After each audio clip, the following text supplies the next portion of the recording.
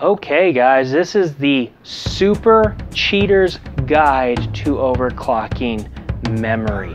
Okay, this is going to be really straightforward. Now, I am using a Gigabyte motherboard. I've got the X470 Gaming 7. I have only really noticed this trick to work with Gigabyte and Asus motherboards. I think it might work with MSI as well, I'm not sure.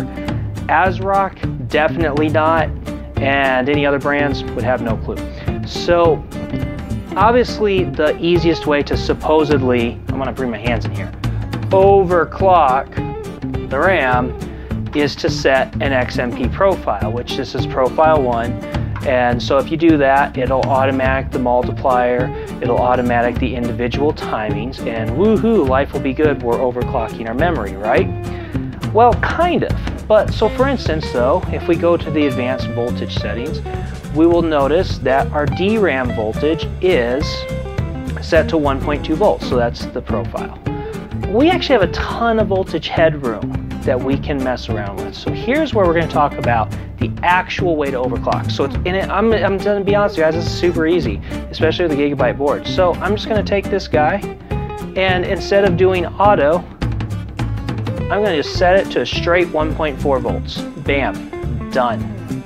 So now that I've got my voltage set manually, I'm going to come back and go into the advanced memory settings. Or I could go back to advanced frequency settings, either way. But if I go there, I can do it right here, profile 1, auto.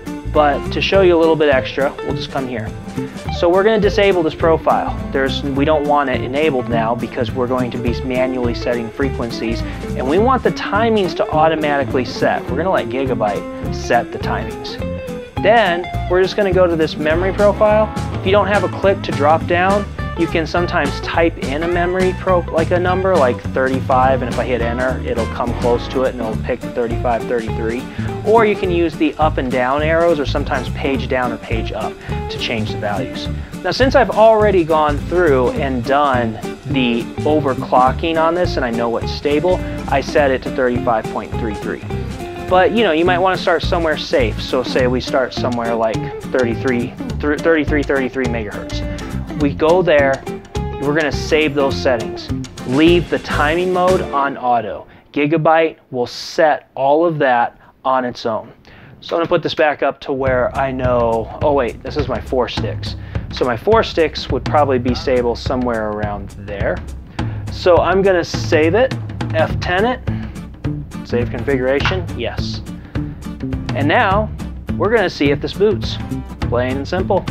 If we don't get a boot error, oh yeah, and then of course I've got the fact that my I've got 2 computers going to this monitor and I have to swap inputs. Alrighty, so let's come back over now to the current computer. That's a good sign. Look at that. We are running. Coming up to the screen. Bam, we're in Windows. So that tells us we're probably not even pushing the limits as much as we want.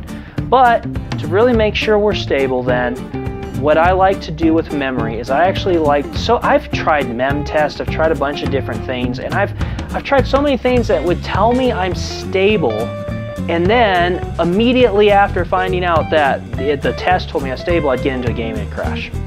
This is my favorite test for testing memory, OCCT. So what I do is I set the memory to 90%.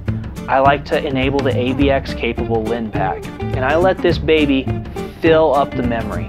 And so you'll watch the CPU will come up to 100%. I don't use all the logical cores because that's really stressful on the system, and if you're trying to do temperature monitoring and stuff, it's just unnecessary. But if you really want to test that stability, you could use all the cores. And then you just got to watch this line. This line is going to keep coming all the way up until it fills to 90%. I'll let this run 30 minutes. So far I've found if I get 30 minutes, I'm probably stable. And so this is going to come up until this little blue line hits 90%. We're not going to go that far. We don't need to. There's another way I've found to really test a quick stability, and that is Rise of the Tomb Raider. I don't know what it is about this game. This game loves to destroy memory. And if your memory is even just a little bit unstable, Tomb Raider will find it. I mean, even Far Cry 5, I could pull out and run a benchmark and run it for a while. Tomb Raider, crash instantly. Maybe GTA 5 would do that. I don't know about other games. Some of my newer games that I've got, they still don't seem to hit the memory as hard as, for whatever reason, Tomb Raider does. So if I hit continue here, I've got a spot where I've camped Lara to make sure that, we just gotta keep this fire lit, you know. If we don't keep the campfire going, then we might have problems, right? So let it get through the loading time and all that fun stuff. And we're waiting, still waiting. I've got a solid state drive, guys, but it's not NVMe, so we gotta wait a little bit for load times. And bam. So I'll just leave Lara sitting here by this campfire with the snowflakes and the fire and the smoke and stuff going. And if this makes it through 30 minutes, I don't even have a memory issue anymore. I never see a crash, never see a blue screen. Now, that's been my quick, easy way to memory test overclock. Now, you probably still have to do thorough testing and stuff to really know if you're stable. But usually, if those two programs are working, I'm set, I'm done.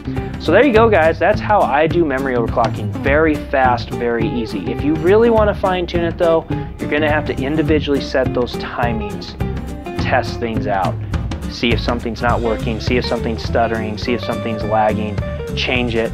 Optimizing timings can take forever, which is why I really like this method, because I can get a lot of extra performance and it doesn't have to take a super long time.